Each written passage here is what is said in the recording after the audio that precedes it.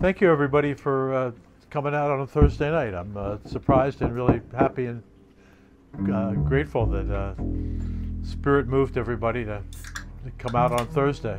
I don't know why not, but I'm glad that that it happens now. We're used to this weekend kind of a thing. We had a concert, sort of we've done things in the past where it's very thematic, or we do the works of one composer. But tonight's more of a varied program, just like a regular concert. In fact, I even thought of it, but I didn't do it of printing a program because we know what we're going to do. And I've got I'm going to start out with a tune that I wrote. It's called Sonny's Exercise, and it's a steal from. There's very few films of Art Tatum, pianist. There's 3 or 4. And one of them, he's doing a piece called Tiny's Exercise, and he played with his guitarist, Tiny Grimes, and I think they're all great players in a group, but it has a feeling like the Tiny's Exercise really was something that Tatum might have written out for his guitar player to practice, and it's all this thing in thirds. And if you look up Art Tatum on YouTube and look up Tiny's Exercise, you'll see that's where I got this idea. So I just called it Sonny's Exercise, and it's been really helpful. Like if you do an exercise and you find, it's like physical therapy, and you find something that works for you and helps you get around. And so this is it's good for piano players. And we're going to play it. It's a blues in 3/4 time. Ready? Ready. No. Yes. 1, 2, 3, 1, 2, 3.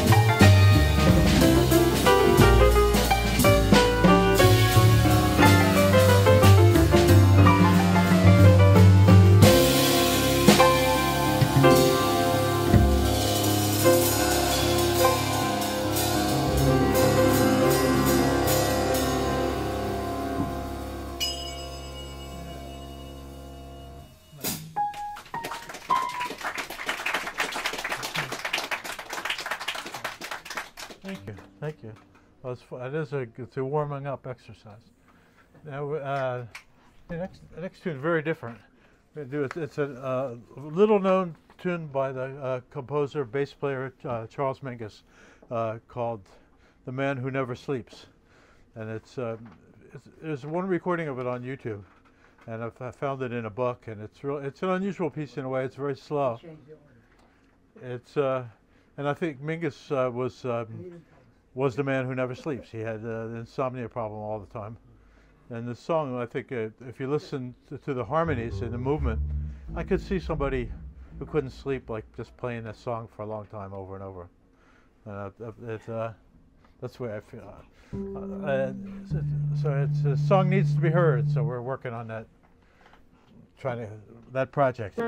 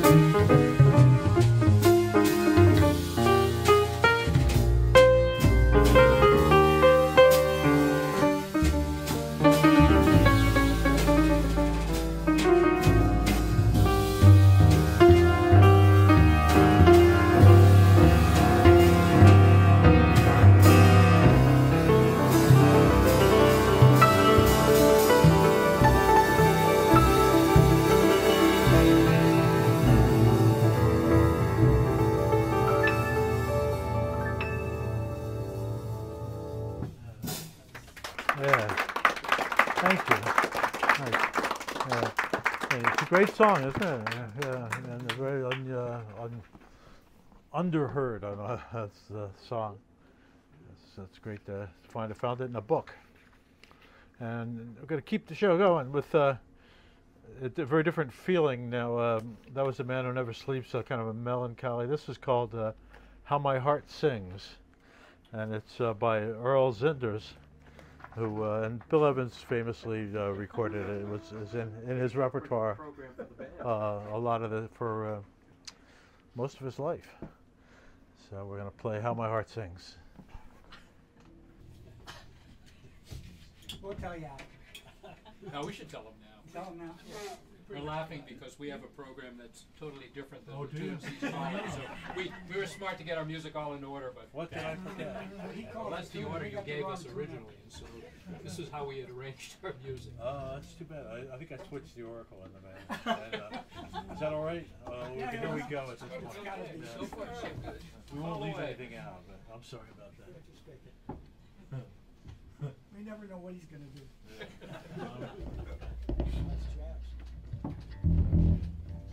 Hope I didn't change too much else. Hold on a second. Yeah, and with jingle bells. Nice. Okay. Back in again.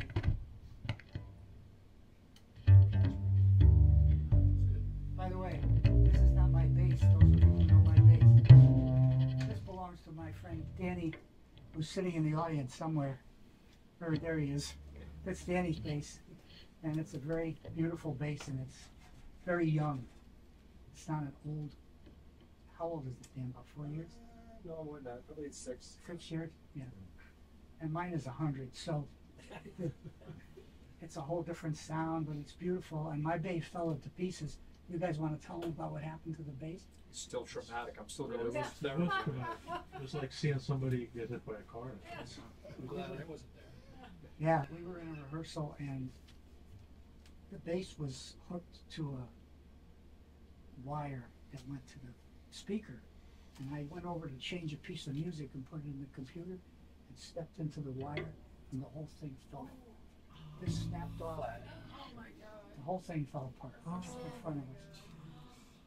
So I sent it to Cambridge, New York, to a luthier, wonderful guy, who brought it back today and put it all back together. Just amazing. But it was a disaster. I can imagine. That's traumatic. Yeah, it was traumatic. So thank you, Danny, for inviting me. Anytime. I was noticing the neck is like either way worn down or somebody just sanded it or something. On this? Yeah, because it's got a link. It's just the finish. Oh, it's a different finish. Okay. It's a matte finish, and then that was built in Connecticut. Okay. In Mystic. I did Yeah. it. Oh, really? Yeah. So Did you like the way it sounds I from do. here? Yeah. So it's got a beautiful sound. It's considering it's only 6 years When old. you're playing, it's sitting over here. Plus, he's really good. The headstock on yours, just snap it Yeah, off. snapped right off the whole. And then put it back together.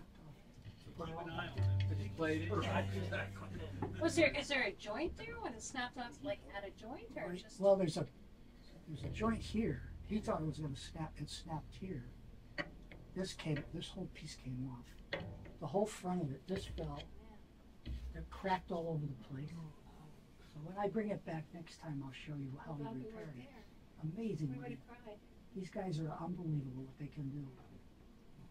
Craftsmen. Did you have to sound good? Did you have to take the top off?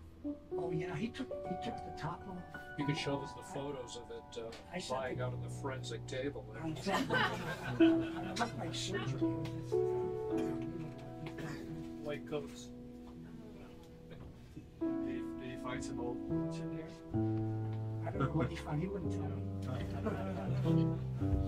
But he's driving a very expensive car.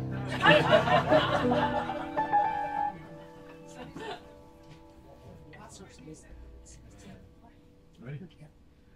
1, 2, 3, 1, 2.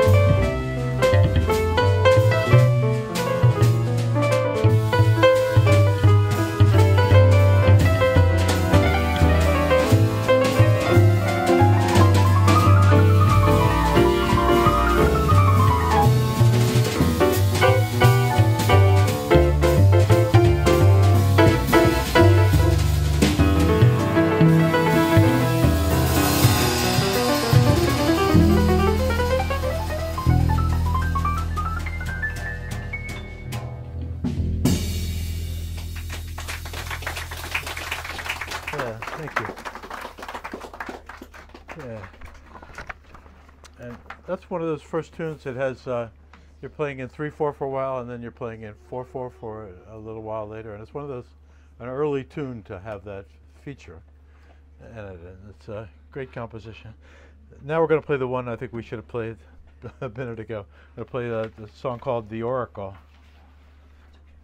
which is, I didn't know this tune until Tim brought this into the group. And it's in 6/4 time. So usually I think 6/4, it's 1, 2, 3, 1, 2, 3, or so. This is 1, 2, 3, 4, and 1, 2. So it's a kind of a different way to. There's 1, 2, 3, 4, 1, 2, 1, 2, 3, 4, 1, 2. Well, you can hear it that way anyway, and and then things are written. It's by Dave Holland, a bass player. Did I say enough about that? I don't know if I was talking to Pete. Yeah. Why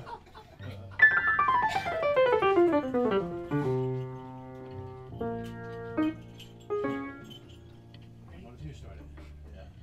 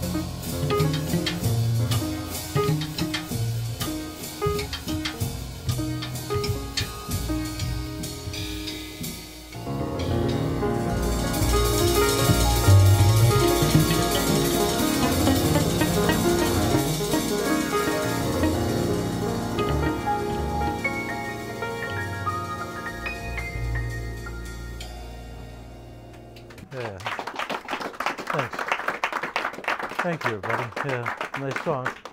Yeah, Dave Holland, the Oracle. And 6/4, it's a cool time. Which I didn't know about. Now, I've got Melancholy Moments. Now we're going to play another tune, a different kind of feeling altogether. This is one I wrote, and the title speaks for itself. It's called Melancholy Moments.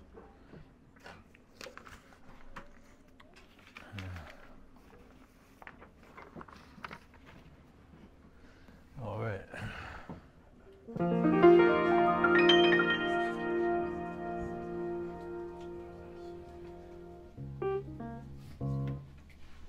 I'll start the introduction.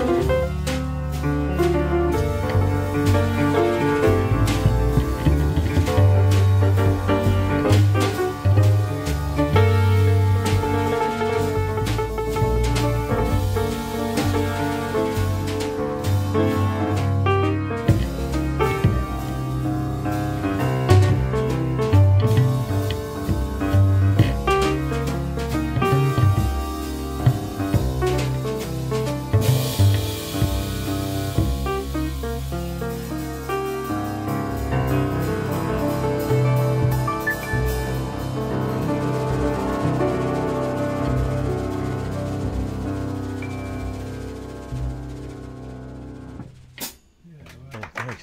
Thanks. Thanks, everybody. Thank you. Yeah, thanks for hanging in, audience, on Thursday night, and it was just melancholy to play it. We're going to play. What's our next one? Oh, very out of character. What's next? Okay, I've got My Romance. Oh wow, really? It's like an old standard song that Bill Evans kind of made his own, but playing it a lot and changing it around. But it's Richard Rodgers. Let me get my.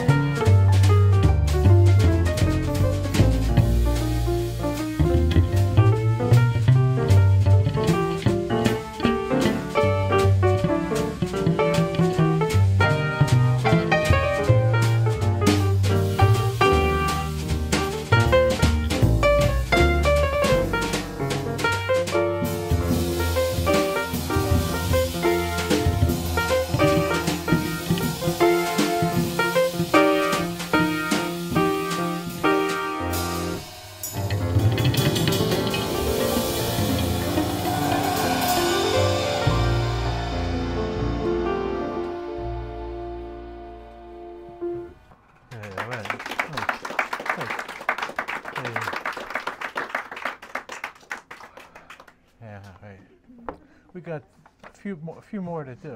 But play another song that I wrote, I don't know, maybe 10 years ago, and the name is Chimera, Chimera, but it could be Chimera, Chimera, it's a monster. It's an animal that with several parts and from mythology. Nobody knows this word other than me. It's so the song has it's in 3 different time signatures. So it's a monster itself, and that's how it got its name. So we're going to play Chimera. It starts. It's got 4/4, 11/4, and then 7/4. There won't be a quiz though, so we'll get it. All right.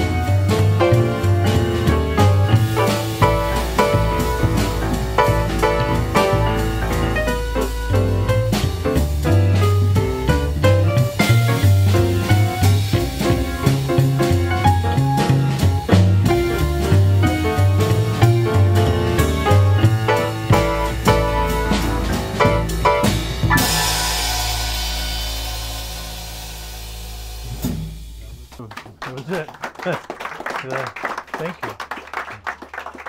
That's the chimera, the mythical monster. The great. Yeah, it was fun. It keeps you on your toes if you have to keep changing times and knowing where you are. We're going to do another one that two more to do, and this one's called Sare Sasa, which is an old. Those are the words of an old mantra, a Hindu mantra, and where they thought of the original. They call them primal sounds, and Sare Sasa was often the mantra that everybody would do before they did all the other mantras. And with I don't have a very good whistle, but Somebody just get a foul? I need a real good whistle for Sare Sasa.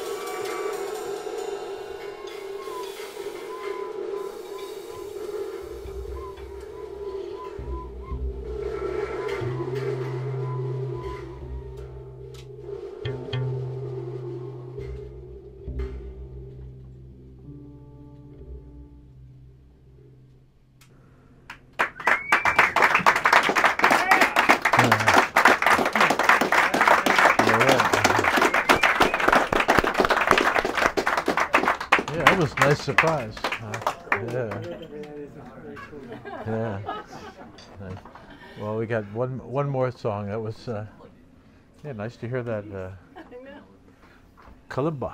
Never know what he's gonna do. I know. It's always Yeah. amazing when Our Larry last comes song up. for the evening's called it's gonna be a lullaby. It's another song we did by Earl Zinders. It's for his daughter Helene, and I've told this story before, but it's good enough to tell a short version of it. But one time, it was like 30 years ago, I was in the bookstore, and I had a table here, and I was sitting behind the table and playing Bill Evans on the audio cassette player. And this young woman came in the door, and she was standing at the door, and she said, "Oh, it's so nice to hear Bill Evans in Vermont." And I said, "Well, it's nice that you know who Bill Evans was."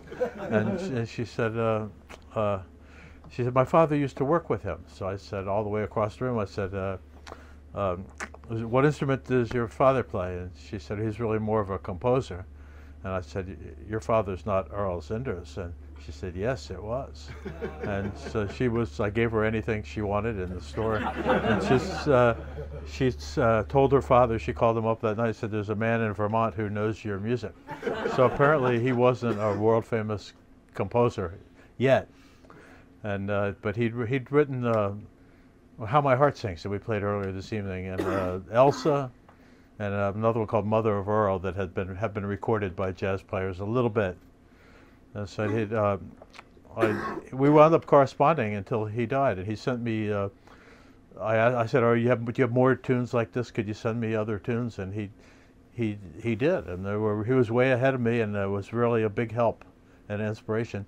His regular job was a percussionist with the San Francisco Symphony, but he liked to write songs, and he was in the Army. He was a pal of Bill Evans, so he was very versatile. He wrote a lot of music for voice and piano, and he wrote some things for like brass quintets, and he wrote some symphonic music, but nobody knows about him yet. But we're going to do this lullaby for Helene, and Helene is his daughter, the one that came to the bookstore. All right, thanks for sitting through that story again. All right, one, two, three.